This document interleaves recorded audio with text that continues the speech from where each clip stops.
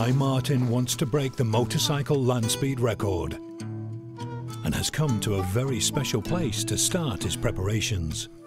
We've made it. Bonneville starts here, wasn't it? On the border of Utah and Nevada, the famous Bonneville salt flats emerge out of the prairie land.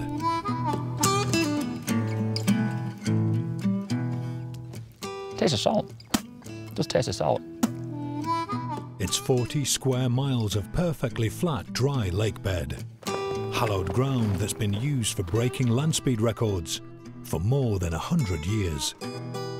Just like a public beach. Anyone can go there. There was lads just mucking about, taking photos and mucking about down there. And this is what I like, this is what I like. There's no passes, there's no gate, there's no security. A few cones, a few loos over there. That is it. That is it. Caution, salt crust may appear firm, but is often moist and unstable. Enjoy the area, please keep it clean.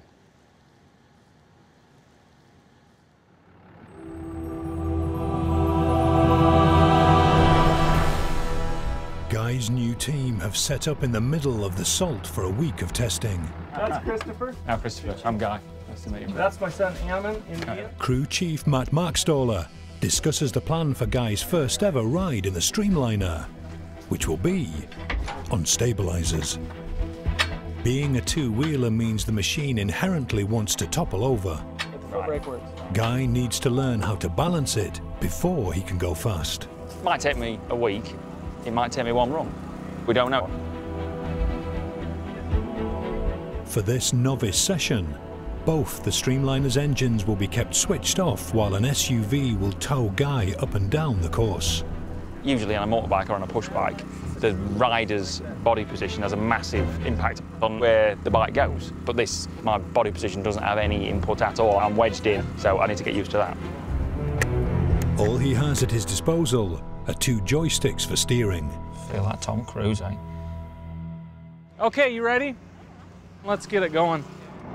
The original test rider left the project when his attitude to risk changed after starting a family. The team are back to square one. A little faster. It's an inauspicious start as Guy bangs from one stabilizer to the other. Keep going faster. Keep going faster. This is such a long wheelbase and there's such little steering and that it's just a challenge. Pushing and pulling the joysticks simply turns the front wheel.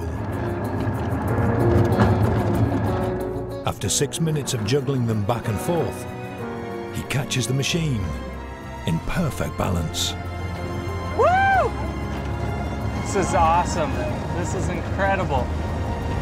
It took our last guy a week to really do this.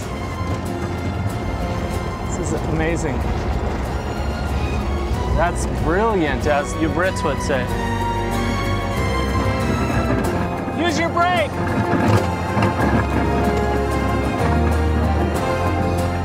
By the end of the course, Guy is a balancing expert. It's just getting the gist, isn't it? It's just the gist. You got the gist already. Go ahead. The Streamliner has such little steering angle that it needs a half-mile turning circle. So Guy's pushed round by hand and the practicing continues. This time with the aerodynamic canopy in place. You ready? Okay. An unusual problem is soon uncovered with Guy's vision. Stop, stop, stop, stop. Okay, good, good, good, good. Can you see all right? No, that's the problem. I can see with one eye, I can't see with two eyes. I think it's just the radius of the screen there, it's just a blur. But I'm having to ride with one eye. I'll get used to it if I keep doing it. Off we go. Okay. Guy keeps practicing. Good, good, good, good. Stop. But Bonneville's temperatures of around 100 degrees means it doesn't take long for the brakes to overheat and fail. The tow truck stops, but the Streamliner can't. Whoa, whoa, whoa, no brakes, no brakes. Keep going, keep going, keep going. Go, go, go, go. Okay. Okay, go as fast That's as it, he it's does. coming back, it's coming back. It's coming back, it's coming back. Oh my God! Should we give it a minute? Guy has had to cope with overheating brakes, a lack of visibility, limited controls and inherent instability, and he hasn't even turned the engines on yet. Little wonder that Bonneville veterans like race director Mike Cook wouldn't want to attempt a land speed record in a machine like this. In my experience, the streamlined motorcycle by far is the most difficult vehicle out here, I think. I'd rather go 500 miles an hour in a car than run 200 on one of these. It's going to take us a while to clean that out carefully. I think we should call it a night. I would love to go again, but I don't want to lose those bearings.